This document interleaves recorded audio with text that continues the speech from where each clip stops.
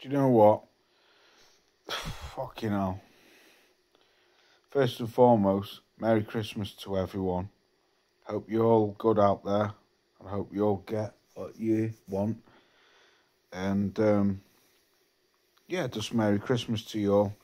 Just running back a few. Been sat watching boxing most of the day today. It's the holidays. Got nothing else better to do. Man, this has to go down as the best fight of the year. Definitely without shadow of a doubt. I salute Michael Conlan and I salute Lee Wood for a fantastic fight. I watched this fight way back. I think it was May. Could be wrong.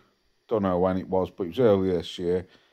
I was trying to think what are the best fights of the year. I watched a couple of fights.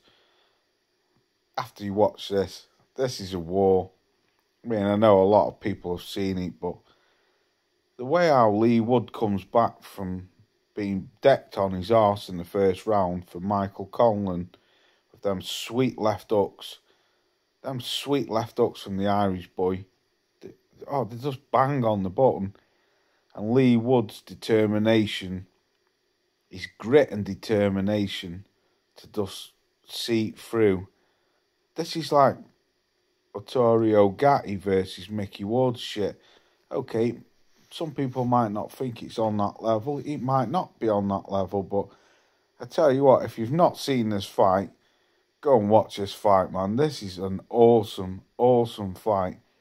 And I'm not going to do the justice of where Lee Wood knocks Conlan out, because I don't think it's right, because I think it's such a great fight from both fighters. I think I just played a little clip and I'll just stop it there. I just think that if I did do that, it's a bit injustice. Even though Lee Wood did win the fight, I just think this is what boxing's about.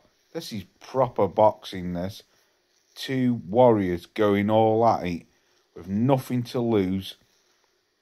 Just heart and determination of both fighters. Pure just, let's fucking get it to the fucking nitty gritty. Let's just do it.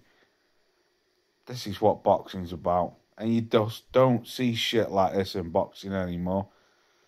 But I salute both of these, Michael Conlan and Lee Woods. For me, definitely by far fight of the year. Peace out. Catch you on next one.